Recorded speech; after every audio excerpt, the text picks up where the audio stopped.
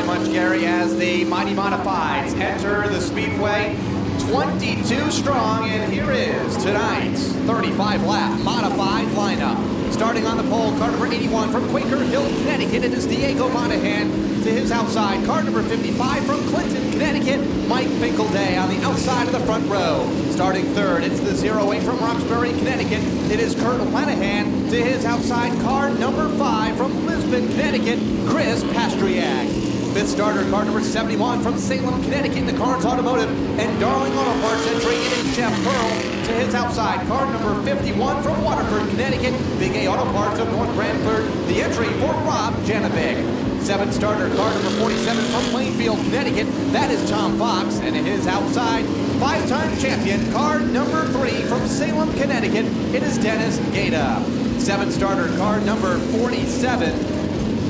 The 35 will go next in line, rather, from Southington, Connecticut. It is Dennis Charette to the inside of the fifth row. To his outside, car number 26 from Clinton, Connecticut, Don Fowler to round out the top 10 starters. 11th starter will be car number 11 from Manchester, Connecticut, Sunoco Race Fuels and Hoosier Race Tire East, the entry for Robbie Summers. And at his outside, the current point leader, car number 6 from Groton, Connecticut, AP Marquardt and SAB Tree Expert, the entry for Ron Uhas Jr.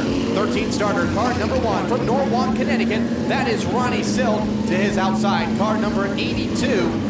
The 82 from Bridgeport, Connecticut, that is Pete Pavone Jr. 15th starter, car number 8 from Groton, Connecticut, Allied Snow Removal.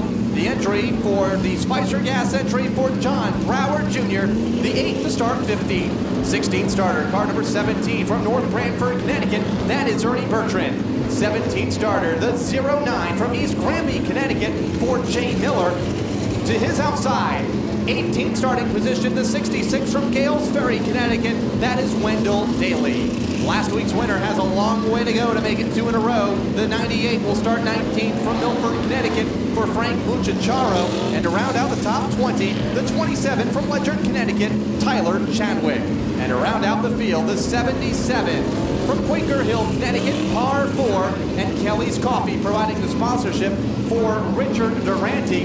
And arriving at the Speedway just a little while ago to round out the field, car number 31 from Waterford, that is Sean Monahan. Tonight's starting lineup for the Modifieds. The Thunder about to exit turn number 4. Diego Monahan, Mike Finkelday make up the front row. Green flag is in the air, and we are underway with tonight's 35-lap SK Modified feature. The sparks already flying at the front of the field, and turn number 2 as Monahan takes the second spot from Finkelday. Finkelday trying to get the spot back on the bottom, looking strong. Jeff Pearl in car number 71. He has snipped his way into 4th place. One car in trouble, 2 cars in trouble. One car does a 360 and gets it to the outside wall. That is Don Fowler up in turn number 2 after Dennis Charette got out of shape. Since he won the feature race about a month ago, we are ready to turn the crank, and turning up the volume is the 81 of Diego Monahan. He'll lead him back into turn number 2. Contact further back will scatter the field. Finkelday is in that mix, and he may have a tire down on the 55 cars. He continues to backslide, will really stretch out the front half as Finkelday now gets spun off the corner. And some of his parts are shattered out of the track as the caution flag comes out. Practice. And the 71 of Jeff Pearl. Green flag's up with that underway. 33 laps to go, just 2 laps in the books, and Diego Monahan leads to the corner. Kurt Lanahan to the outside of the front row. Now he's under fire from Jeff Pearl to the inside in car number 71. Janovic and Pastriak side by side for 4th, and a big wiggle there by Lanahan. Make off from here on the front stretch. And Janovic is trying to take advantage of that wiggle, and the biggest wiggle of all is by Pastriak. Uhas in trouble. Our point leader is in distress as 5 cars get together in turn number 1 in one incident. 2 cars a little farther up, led by Pastriak. Summers involved. It is Daly involved. And of course, Uhas, the biggest name among those cars. Ernie Bertrand involved in a 17 car. So some of the big names at the bowl are thrown for a loop. Monahan looking for his first win. Pearl's been there before. Off turn 4, down to the green flag, and it is Diego to lead him down into turn at number 2. Pearl hanging tough in the outside. Janovic side by side with Lenahan for that third spot.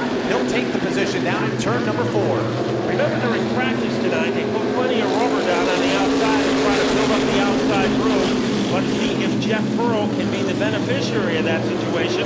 He is starting to fade, and Rob Janovic takes over his number 2 position.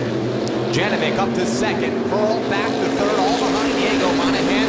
Fox is up to fourth, and here is Ronnie Silk putting a challenge on for fifth. Lenahan backslides in the 08. Miller is now up to the 6th position in the 09. The outside lane gets held up. That means Dennis Gata is pitched in behind the 08 of Lenahan. The drum major of the parade is Diego Monahan, but almost tattooed to his fire suit is Rob Janovic.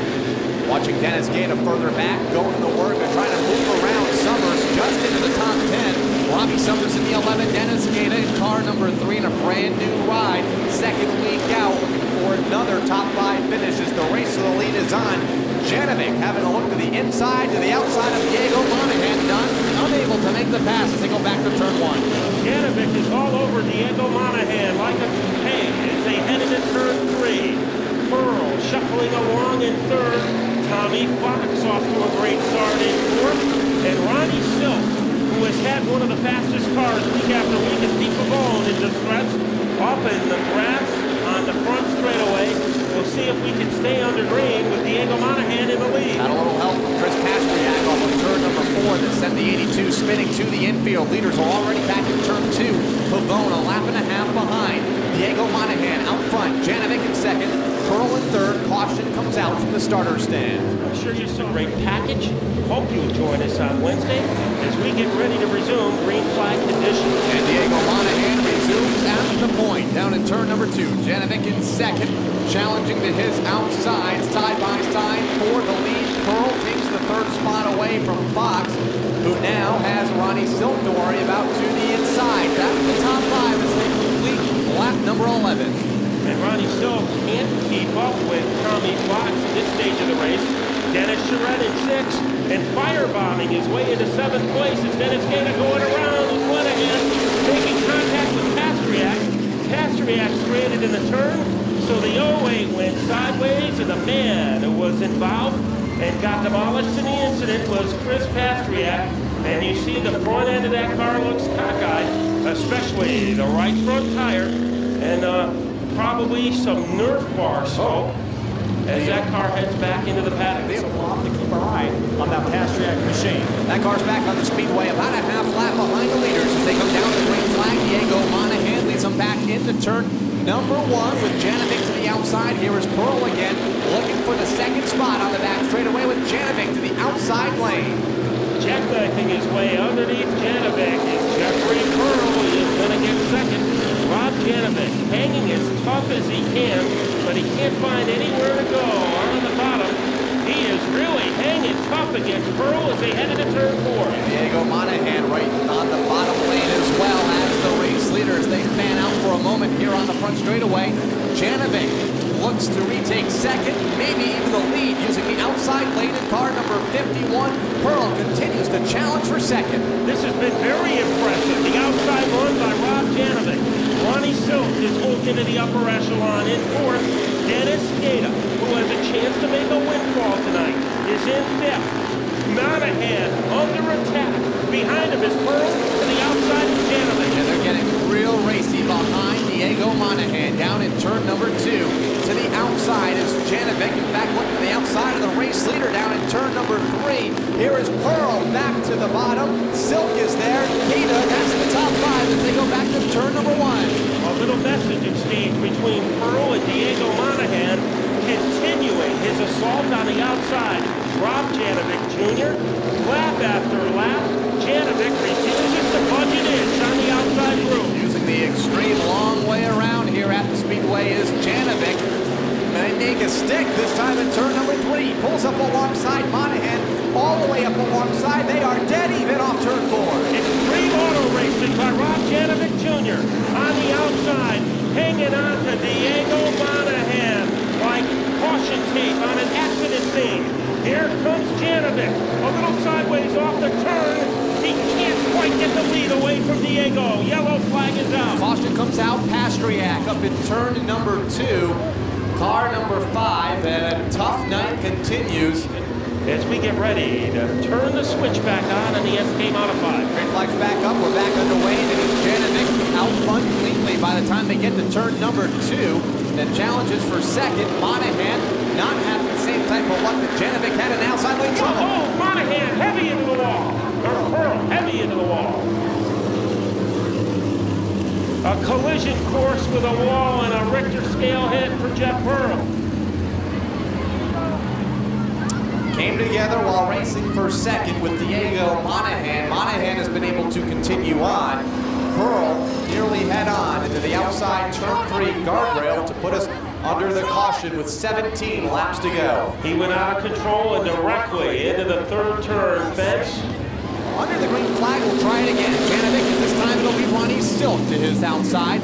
Racing for the lead as they go back to turn number 2. Dennis Gaeta falls in the line in third. Robbie Summers in fourth, side by side for fifth between Charette and Miller. Miller getting the nose of his car underneath the big D. Dennis Charette.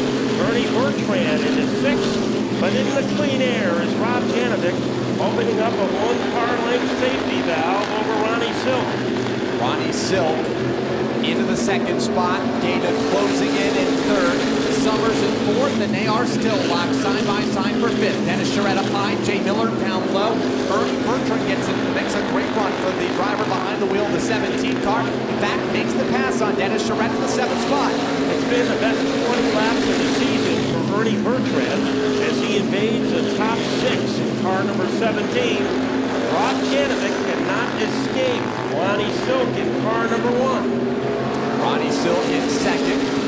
Not letting the race leader get away by more than a car length or 2 at any one time here since the restart. Silk in second, then the race for third between Gaeta in the 3 and the 11 of Robbie Summers. Or check that, Robbie Summers in the 11. You know, tire wear could be a problem as we go to the finishing laps in this one. Remember, Rob Janovic was on the outside groove for about a dozen laps. Did that take its toll on his rubber supply? Ronnie Silk continues to be in striking distance. Dennis Gaeta not too far away, and neither is the Rocket Man, Robbie Summers. Last week's winner, Frank Bucciacciaro, pulls behind the wall on the back straightaway. His night done, 10 laps shy of the finish. 10 to go at the line for Janovic. Silk there in second. Gaeta not too far back in third, and Robbie Summers in fourth. They've been able to break away from fifth place, Jay Miller. Janovic and Silk can share the same air supply at the front of the field. In third is Gaeta, but laminated to his back bumper is Robbie Summers. So 4 horsepower men in the front of the field. When they hit the stripe, we'll have 8 laps to go. The arrow being shot out of the ball, Rob Janovic, but he cannot widen his lead against Ron Silk. Silk, if anything, has really closed the gap here. Still within a car length of race leader Rob Janovic. And as they race for first and second, Dennis Gaeta has closed in third. Rob Summers in fourth. The top 4 cars all single file right there in the lead group on the back straightaway within a car length of each other. 6 laps to go. Now is Rob Janovic going as fast as he can, or just as fast as he wants to, as he is maintaining that same length advantage over Ron Silk for about the last handful of laps? If Ron Silk has any magic being stored up in his golf compartment, he is going to have to bring it down. 5 laps to go. Let's see if Ron Silk has an answer for the dominance of Rob Janovic Jr. 4 to go at the line. Janovic out front, Silk in second, Gaeta in third, Summers in fourth. That's the way they have run since the restart. Single file and nose to tail back to the corner. It'll be 3 laps to go at the line. Rob Janovic, still the fastest set of dance shoes. Heads into the corner first. Right there with him is Silk. Down to the final 3. In third place, Dennis Gaeta. It looks like Janovic might be widening his advantage. 2 to go when they hit the stripe. He is by just about a car length. Now up to a 2-length lead over Ronnie Silk back to turn number 1. And they will be free and clear of lap traffic to the checker. White flag this time in the air for Rob Janovic over Ronnie Silk, Dennis Gaeta, Robbie Summers. To the line, 1 lap to go for Rob Janovic. He leads back to turn number 2. Silk in second, Gata third, Summers fourth. Single file, nose to tail, down to turn number 3, and it'll be the checkered flag this time off of turn number 4 with a 51 of Rob Janovic. To finish in second, a solid second tonight for Norwalk, Connecticut's Ronnie Silk. Dennis Gata to third, Robbie Summers fourth, and Jay Miller the top 5. A very happy Rob Janovic celebrates down trackside. That's where we find Matt Buckler. I think this celebration might be for the benefit of the Sabatucci family, as they have watched the newest member of their family, Rob Janovic Jr., come up with just a scintillating performance tonight in car number 51, the second victory of the year. Ronnie Silk, another close call to finish in second. Dennis Gata, it'll help him in the point standings as he grabs a third place finish. But here's the man of the hour right now in car number 51. They call him the Godfather, Rob Janovic Jr. And that sigh of relief you just heard is from the cockpit of the 51 car. Here he is, ladies and gentlemen, Rob Janovic.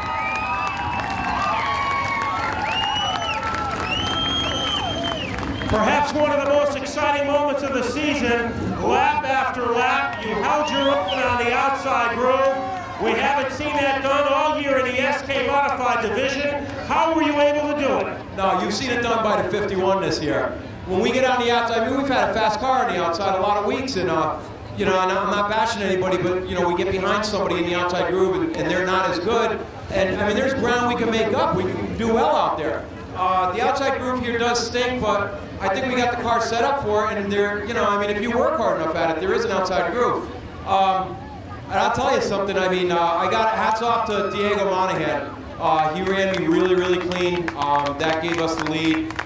In spite of the 71 was pushing him into the turns, but Diego did his absolute best to run me clean. I got so many people to thank. My crew chief, Greg Hanner's on vacation this weekend, so my best friend and co-owner in the car, John Volpe, was spotting it. Man, I'll tell you what, he started the race off nervous, but he gained a lot of confidence as that baby went on.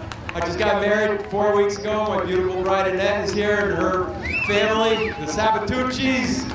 So we won for them. Man, I'm just thrilled. I'm thrilled for my sponsors, my team, Flanders Donut and Bake Shop. Are you guys sick of hearing me talk yet, or can I go on? All right, Flanders Donut and Bake Shop, unbelievable power from GCR. Let me tell you something, Glenn Coleman, that guy really knows how to build a motor. I'm so thankful we got one under the hood. And Premier Garage, big sponsor this year. Pampered Chef, Document Dynamics, Deer Automotive, Janet Home Improvement, Servpro of Norwich. John from Servpro is a great supporter of ours. Benvenuti Oil, Interstate Batteries, AMSOIL. The list goes on, but man, I'll tell you what, I got a victory lane to get to. Okay, that's the story in the SK Modifieds tonight. A very dramatic and popular victory for the driver of car